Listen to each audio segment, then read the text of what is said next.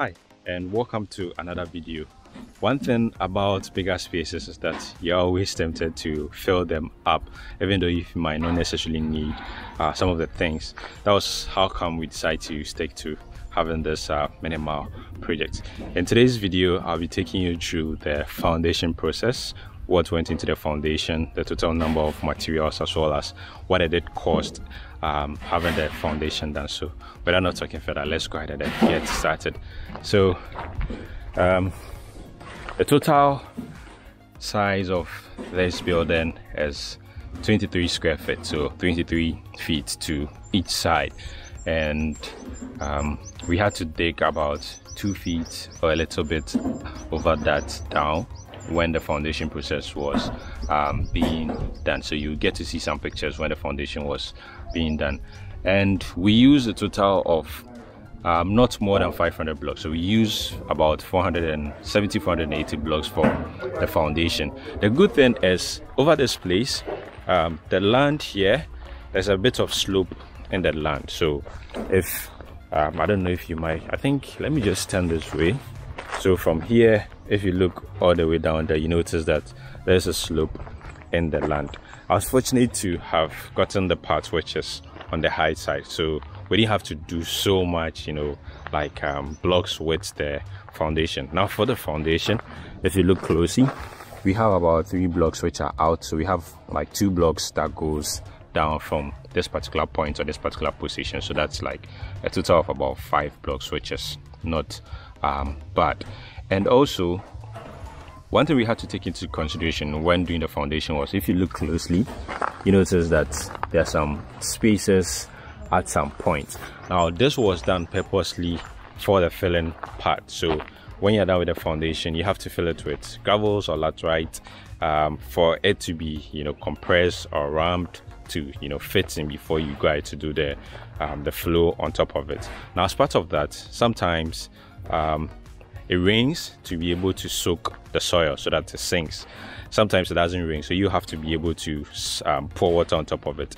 Now in the process of you pouring water on top of it, if you don't take care and you don't have these spaces that I just showed you, so the spaces between the blocks, it is going to make the wall crack or get crooked, because the pressure of the water might probably be trying to find its way out of the foundation. So that was why we had to do that at that point to prevent such situation. So we dug 2 feet, a little bit over 2 feet down, use a total of no more than 500 blocks for the down part. And then if you look closely also, you notice that we had to use rubbers at some point. So we used rubbers inside the foundation itself, and then that was when they dug. And then after that, we poured the concrete on top of it, and then after that, the blocks were done up, and then we had to put the rubber on top across the entire foundation before the concrete was cast on top of it. Now we also had a total of about 7 pillars. So this is 1 pillar, one goes all the way there, there's 1 here, 1 in front there, and then there's 3, I think 2 in the house itself, and then there's 1 also on the other side. So we decided to put these pillars at strategic points to hold the building firm. So if you look, so you notice there's 1 here, there's 1 there, at the other side, and at the other side, and then there's 1 there as well, and then there's also 1 there. So we use a total of 7 pillars, total of no more than 500 blocks, pieces of blocks. And then for the number of bags of cement, I think I'll have to check that from here to be able to give you the accurate amount. So let me just second, so I just check that from here. So for the foundation, we use a total of 33 bags of cement. For that, we use so 1 trip of 18 cubic stones. So that is what you see here. So if I turn over the camera, you notice that we still have some stones left, we still have some sand left. So this is, we use an 18 cubic of stones for, and then I think the stones is 1 inch. Yeah, the size of the stones 1 inch. Yeah, some might be small, but when you go to the query, you request for the size you want. Some are, I think, 0.5, some are 1. So yeah, so this is 1 inch. And then also we got sand also, that's also 18 cubic for, yeah, 1 trip of that. And then also we use So the iron rods that are in the pillars, we use 12 millimeters. Because this is not a story building, there's no need to use 60 millimeters, so we use 12 millimeters for that. And then after that, I think we also had to get some wood to do the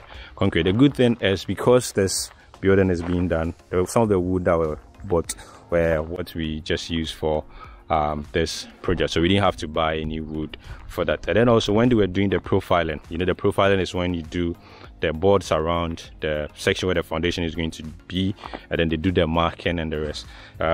The artisans or the mason that I've got was very skillful, so they decided to just use the blocks, had some nails on it, and then they did the marking with the aid of the I think the square, yeah, to be able to get that done. So I didn't have to buy any blocks for that. So that was basically how the foundation went. We had a total of material cost was 5,649 cedis, and then labor was 1,800. That was just for the foundation. Now the foundation took up about 3 days to dig. Yeah, I should think so, 3 days to dig. I must admit that during that period or that point, the soil was very hard because it wasn't raining by then.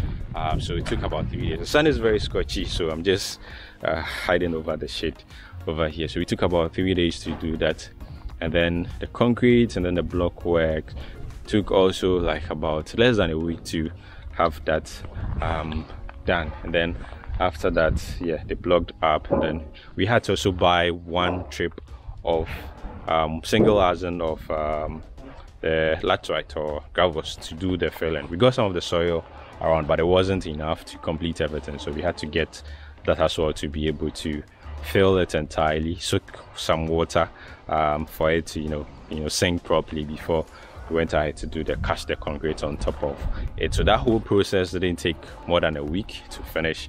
Yeah, so that was basically how the whole foundation has been. Now, as part of the foundation, you notice that the porch part goes a single step down as compared to the entire building, so it's not like on the same level. The entire building is on the same level, but that of the porch goes a little bit down. So that is the entire process, or that's how everything has been so far. Still on the foundation now, the type of blocks that we used is the sand type. So there's the option between the quarry dust and then the sand. Now the sand type is a little cheaper compared to that of the quarry dust.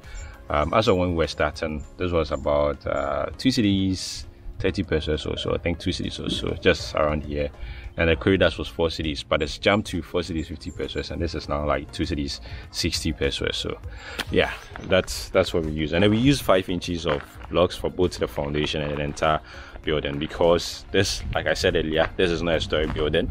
This is just a normal small size building, so you don't really need 6 inches for that. So I think we've covered most parts of the foundation process. The next we'll talk about the blocking up from foundation, and then we'll see what went into that as well. So I don't want this video to be too lengthy, so we'll talk about that in a different video. So thank you very much for watching.